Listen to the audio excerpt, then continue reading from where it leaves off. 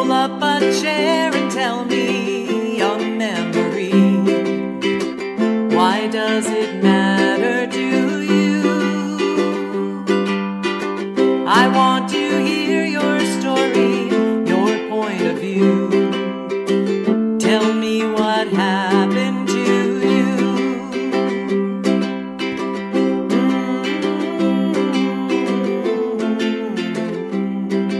Hi, and welcome back to Tell Me What Happened, the podcast that features folks from all walks of life telling us one childhood story and how that experience has impacted who they are today. I'm your host, Jay Rehack, and like you, I've had my share of childhood experiences, some of them delightful, some of them quite painful. But I'd like to think that everything that's ever happened to me has made me who I am today. Tell Me What Happened is sponsored by Sidelining Publishing, publishers of quality books, including Susan Salidor's classic One Little Act of Kindness, available wherever quality books are sold, the perfect gift for the holidays for the little ones in your life. Tell Me What Happened is also sponsored by LaughSaver.com. Download the app, the LaughSaver app, and record your laughter. We'll keep it for you now and forever. It's free, and your children and your grandchildren and your great-grandchildren will thank you for it. So visit LaughSaver.com or download the app, LaughSaver app, and record your laughter today. All right, today I have as my special guest a man that I never thought I'd get on the show, but makes me very happy that he is, my brother-in-law, Jeff Salidor. Jeff is an investment trader as well as a life health coach. Jeff, welcome to the show. Hey, Jay, thanks for having me. Jeff, are you ready to tell your story? Why not? All right. Well, listen, Jeff, one thing, I'm going to get out of the way in a minute. And when I do, I'll just let you tell your story. But at the end, I'm going to ask you just one question. And that one question is, how do you think that story, that childhood experience, has impacted who you are today?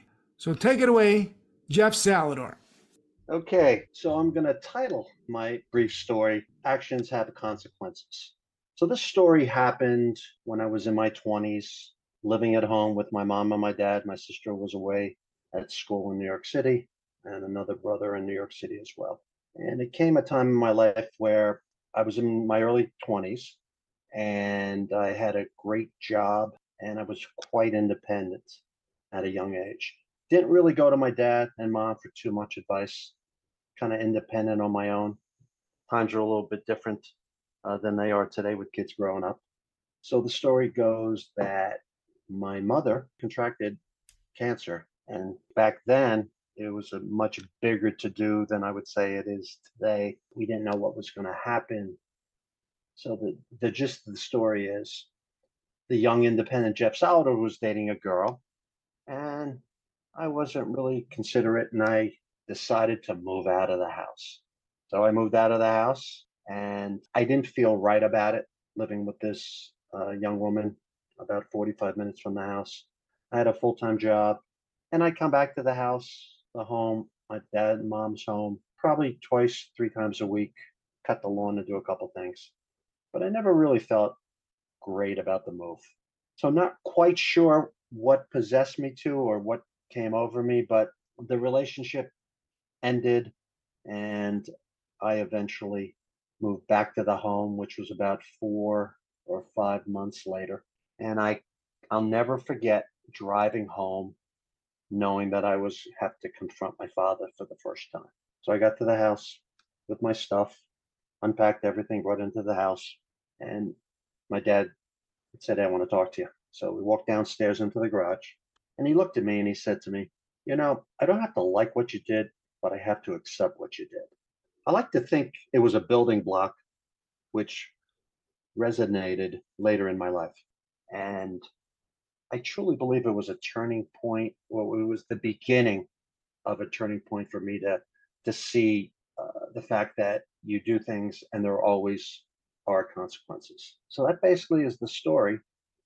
I've heard your father, you and I know your dad, not of course, not as long as you've known him, but I know your dad, and I remember him distinctly telling me this similar statement when I asked him if I could marry his daughter and move to Chicago, and he said similar to me, to what you said to you, which is he didn't have to like it, he just had to learn to accept it. And I've always been amazed by that statement because I think it is pretty, profound in its own way. So he wasn't upset with you when you got back?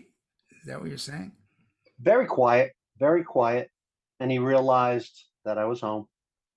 And I think that was the most important thing for him, because what we had to begin to deal with was, crazy moving forward with my mom and cancer and getting worse.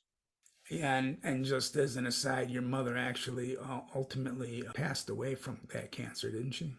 That is correct. That is correct. I'm sorry. So here's the question that's really important for my listeners, and that is, how do you think that experience, your father telling you that, has impacted who you are today as a person? Well, I believe that experience I took with me, and I viewed many things differently as I got older, and I became more of an empathetic person and understanding other people's needs more than my needs. And you always don't have to like to do something, but sometimes you have to do things. And I think it just growing up helped me mature more, knowing that, lessons in thoughtfulness and being nicer to people, especially family members. And I think this is stuff that just comes with time. For me, it took me a long time, but I believe I got onto the road to hopefully the person that I am today. And I try to, the story constantly pops into my head when situations come up. It doesn't sound like you were, did anything terrible. I mean, I know your mother was sick, but, you're in your 20s, you fall in love. What are you going to do? That seems fair. You can fall in love anytime. Well, it's a sad story, Jeff, and I sorry it still sticks with you, but I understand the profound implications of your father's words. And as a father, I've felt it many times as well, that you don't necessarily have to like it, you just have to accept it. But I'd like to thank you, Jeff, for coming on the show and telling your story. We really appreciate it. Well, thank you very much, and look forward to hearing the finished product. All right. I'd also like to thank our sponsors, Sidelining Publishing, publishers of quality books, and LaughSaver.com. Download the app, the LaughSaver app, and record your laughter. We'll keep it for you now and forever. It's free, and your children and your grandchildren and your great-grandchildren will thank you for it. So visit LaughSaver.com or download the app, LaughSaver app, and record your laughter today. All right, I'm going to end this show a little differently than usual. I'm going to end it with Susan Salidor's classic, I Love My Sister, in honor of my brother-in-law, Jeff, because I did marry his sister, the great Susan Salidor. So until next time, this is Jay Rehack asking you all to please stay safe out there and try not to hurt anybody.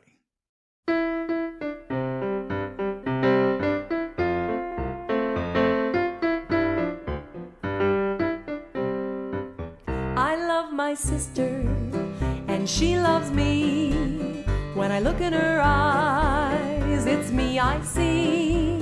She makes me laugh even when I want to cry. I love my sister, and that's no lie. I love my brother, and he loves me. When I look in